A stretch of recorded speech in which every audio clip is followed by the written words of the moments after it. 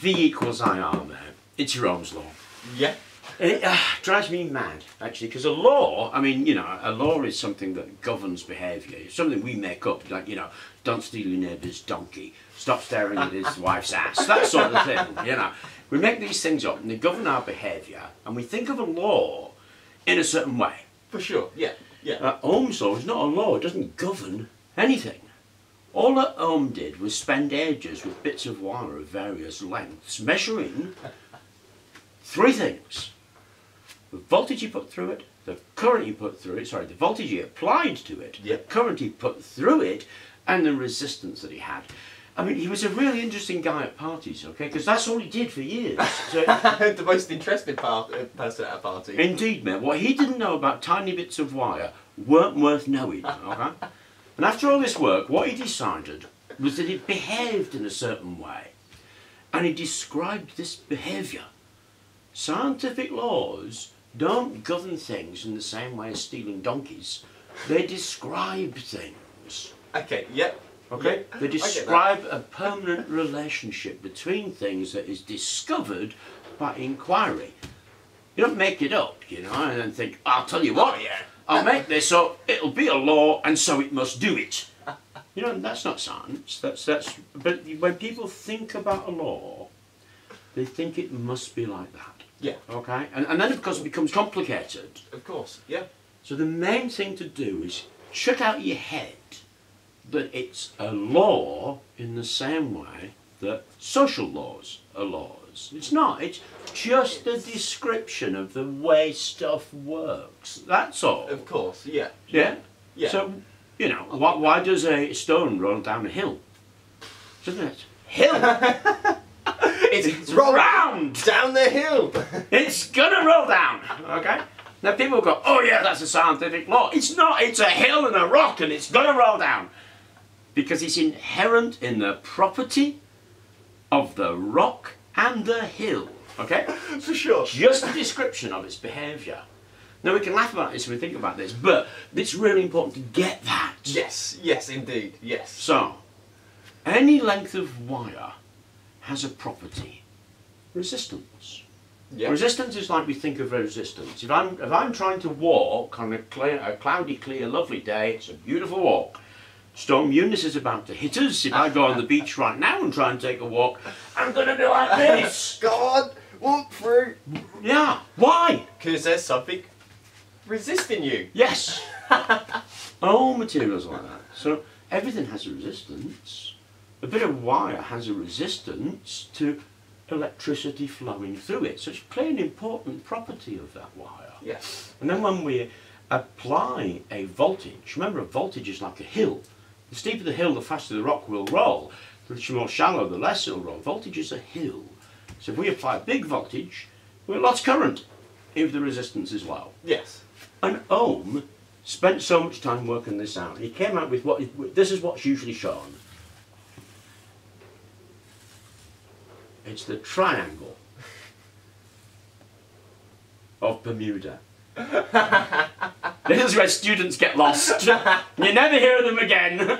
So we've got V-I-R. Volts, current, resistance. I instead of C. Okay. Which always confuses me. It is, yeah. It's I because C is also used for coulombs. Ah, yes. So it would be confusing. Yeah. Okay. So when we're thinking about current, we're not thinking about little resons, we're thinking about I. So it came up with this, because this helps you get that relationship. Okay. And that relationship is fixed for all materials, and we say V equals I R. Yeah. Or equally, I equals V over R, or equally, R equals V over I. It helps you quickly work out the relation, what you need to know on this triangle. Okay. So, top one, you divide it, obviously. Yeah. V over I, V over R. Yeah. Yeah. So Yes. I times R. It's dead easy. So it helps you remember. If you remember that little triangle, not what Ohm's Law is, it's stuff Ohm's Law. It reminds you what the relationship is. Awesome. Yeah, Yeah, yeah, it's dead easy. And it works either way, whichever way you fancy it. Yeah. Yeah. Now then, it puts limits on things. Ooh. Well, no, that's bollocks. The limits exist, and this describes them.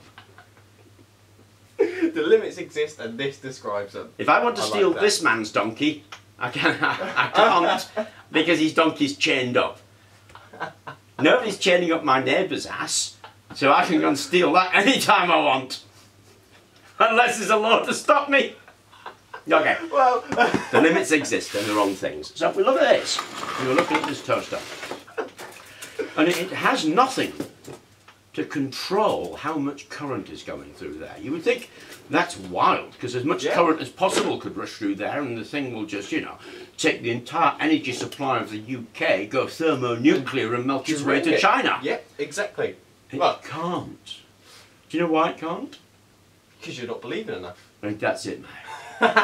It can't because it has a limit on it. Whenever a stone reaches the bottom of the hill, it's going no further. What's going to happen? Yeah, Nothing. exactly. Jack. It's just going to go Yeah. and stop. And this limit is based on the material that's in here. The material that's in here is a bit of wire. Okay. That wire has a resistance. Okay. Yeah. We have a household voltage. Which is 230. 230 volts. So you would do... The current has a limit. Okay? The current is limited by the volts divided by the resistance because of this description. Okay. So if I've got 230 volts and I want it to draw 5 amps, for example, what does the resistance need to be? Because the resistance is the bit that we don't know. Okay, so, well, we know the voltage and we know the current, so we can do... what do I get if I divide it by 23? 10. 10, yeah. Yeah. What if I divide by 46?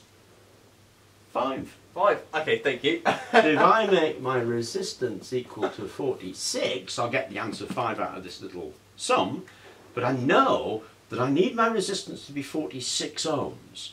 So if I get my bit of wire, and I cut off enough length that is 46 ohms, guess what's going to happen? It's... when I plug it into 230 volts, what's going to happen? It's going to heat up, I guess? Oh, it's going to draw current. Yeah, it's going to draw How much current? 5 amps. Can it draw any more? No. Will it draw any less? No. Why? Because that's what it dictates. The stone is at the bottom of the hill! It's at the bottom of the hill. Yeah. The materials can only do that. You can't do anything else. They get a bit of wire long enough and that resistance, I put that voltage on, it's going to draw that current because the stone is at the bottom of the hill. It can't do anything else. It's impossible. Oh, yes, yes indeed. I get that. It is just a property of the material. Can't do anything else. It's impossible for it to do anything else.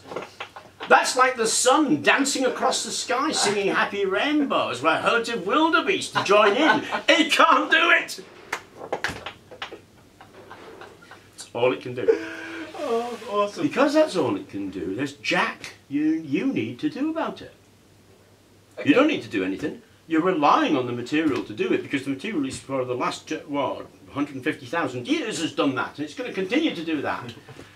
It's just relying on the material, and that's all you need to do. You don't need anything else on there. It's the same thing with this. You don't need anything else on there. You plug that directly into the mains. It's only going to draw a certain amount. Based on its resistance. Based on the resistance. Yes. Yes. If I make the resistance 230 ohms, it will draw 1 amp, and that's all. And never any more. Yes, that is it. Yeah. So when thinking about these kind of things, this is really important because it helps you create the limits the material's going to have, so that's all it can do. You can set that in the safety limits for people, so that you're never going to draw more than 1 amp. It's fine with something like that at 1 amp. Yeah. It's just never going to draw anymore. It's Yeah. fine with something like that at 5 amps. Yeah. Toast your bread, it's not going to do anymore. It's going to toast your bread. Yeah, so you have a Exactly. 5 amp fuse in it. Nothing else can happen. Yeah. I mean, you know, it might shorten the circuit, in which case you get a short and the resistance drops to 0, which is why you have a fuse. Yeah. But the design of the material, it can't possibly do anything else. Now, Okay. of course, Ohm did all of this before we had alternating current. He used to use batteries. Well, actually, he used to use kittens and sulphur. Kittens and sulphur. You take a cat and rub it on some sulphur, you get a charge. That's all he had to do back then. So, yeah, so anyway. Measure that. Yeah, yeah. Every cat in the Middle Ages had big wide eyes. Because like their houses, people were rubbing them on sulphur. They only had batteries. They only had DC supplies. Okay, so no AC. no. This is all relates to direct current. So the whole thing's all about direct current. It doesn't apply to alternate current. Alternate current has different characteristics. So DC is all push. Yeah, for But sure. alternate is push and pull. Like a wave. Like a swing. Like a swing. Yeah, there we go. Yeah, exactly. Yeah, exactly. Just like a swing, push and pull. However, you can apply this to alternating current if the load, what you're plugging in, is just a resistor. So just a purely resistive load. Just purely resistive load, then you can apply Ohm's law to alternating currents.